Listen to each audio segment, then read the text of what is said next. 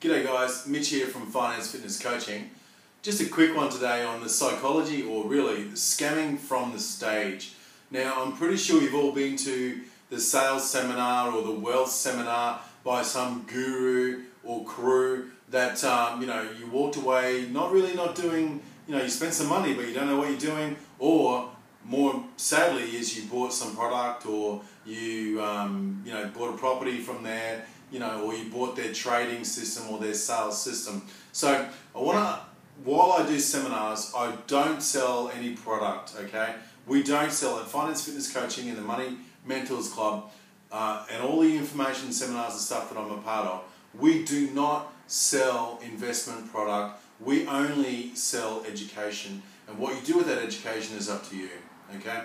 Very important that we don't have our other past students in the back of the room to try and JV with you, as you'll see a lot of those real estate success type stuff. But scamming from the stage. Now, the first thing they do is they put on loud music, intensify emotions, powerful titles and PowerPoint images. The presenter will always have a rags to riches story, and they'll always have some of the guest speakers. Now, what a lot of people don't understand is the guest speakers actually pay to attend, and the attendee or the person putting on the seminar gets a cut of what all those people pay for. So say you buy a $3,000 package, the person putting on the seminar has charged that person to attend, and also takes a little bit of a cut of what they sell. They erode resistance, so they have a long day. So, this seminar might be a long time. So you go for a late night, you're tired, emotional. It'll be a cold environment, so you stay alert. And in some cases, and it's been proven that the Office of State Revenue, that they're going to put up some examples of previous students and that are just not true. Or they were once the investor of the year, now they're bankrupt and destitute. So very important that you have a listen and just see where this advice is coming from. So understand that they're eroding resistance by the long days, the cold environment and the late nights. So they also like to bolster their credibility. So you'll see a photo, they'll be partnering with Richard Branson or Arnold Schwarzenegger, etc., etc. They'll have photos with other gurus. They'll bring out a wheel of charts and statistics, and they'll have previous students come up, maybe even tell their story. This is what I did thanks to this person and thanks to that person. So this is another one of the psychology of scamming you from that stage.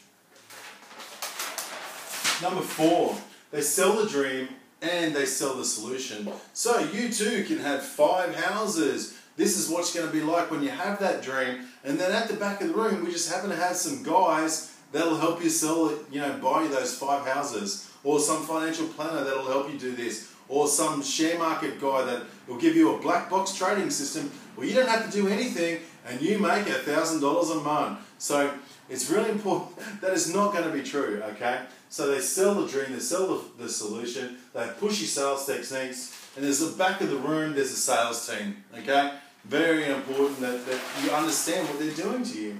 They introduce scarcity into the offer.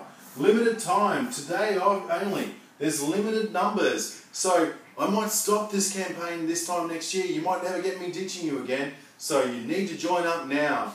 So they introduce scarcity as another scamming techniques. They up the offer as well, number 6. So for a limited time it's $299.97, but we're going to add content. We're going to add some downloads. We're going to give you some free CDs. We're going to add a bonus. And if you pay $1,000 more, your partner can come for free.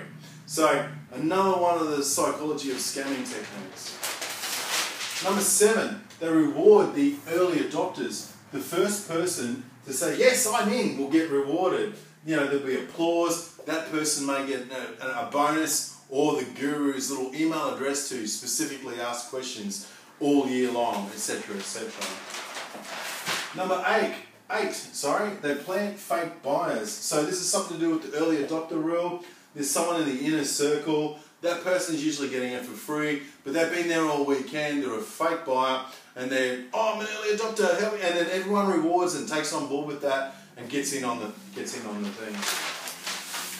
Number 9, shame. If you don't make this decision, if you don't do this, then if not, when?